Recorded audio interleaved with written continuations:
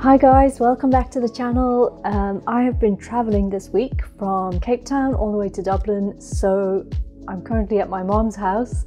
So today's video is going to be a little bit rough around the edges. I apologize for that in advance, but I did want to get an upload out today, so bear with me.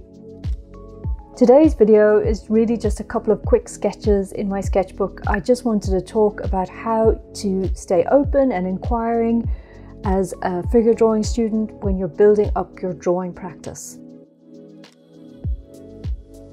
I'll be the first to admit really that I don't know that much about anatomy or the skeleton or the muscle system when it comes to figure drawing, and really that's one of the reasons why I don't talk about it that much on this channel. There are so many great resources on YouTube for that topic. Proko, in my view, is the ultimate library for anyone who wants to develop their art, deepen their drawing skills in terms of structure and getting things right.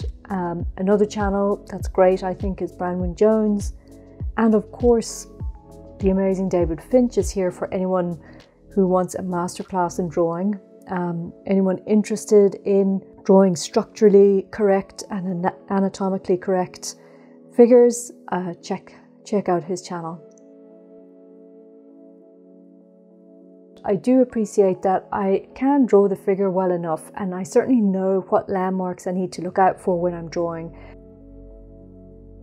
This is probably why, my drawings seem to be correct. So yes, that obviously comes with practice and with time.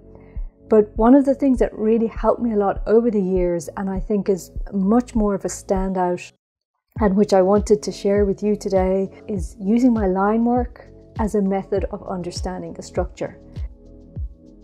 And that's to say, using my line as a searching line to figure out where everything is. And I wanted to explain that you can use your line to understand your subject as well as use your line to make a drawing of your subject.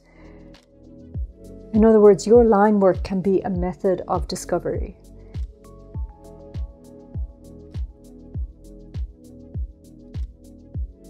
As a figure drawing student, I think it's vital that you are open to all kinds of approaches and that you learn from as many resources that you have available to you. Those resources might not always be there. Don't ever restrict yourself to just one way. Don't think that what I express on this channel is the only way, even if I say that it is. And if you find a way that works for you, don't let anyone else tell you that it's the wrong way. And it's such an important part of anybody's artistic journey, no matter what kind of art you want to make.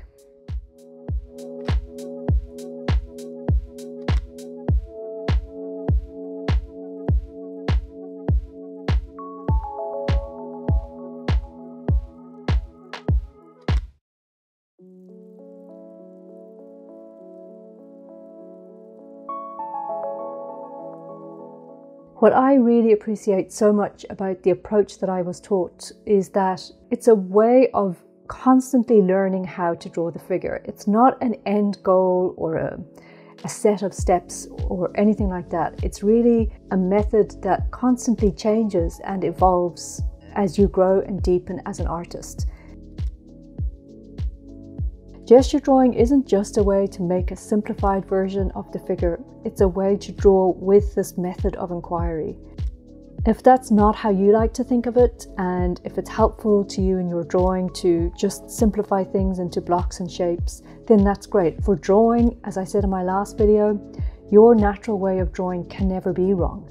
All you have at the end of the day as a figure drawing student is your line work. How you use your line to describe what you see is totally up to you.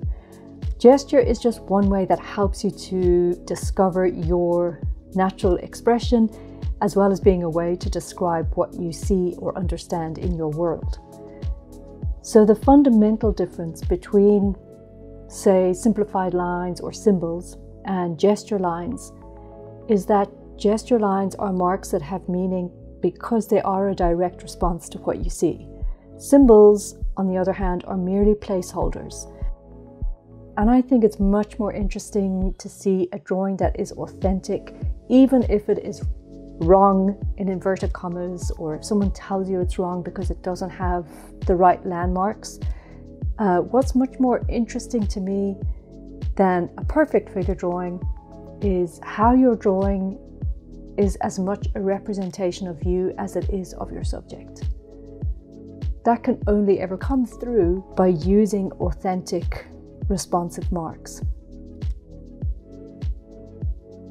Whichever way you think about it, gesture drawing is mark making. So understanding how you express yourself in the first place, I think, is about as important as any major finished masterpiece artwork that you will ever create.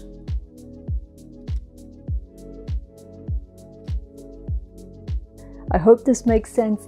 Please let me know in the comments what you think.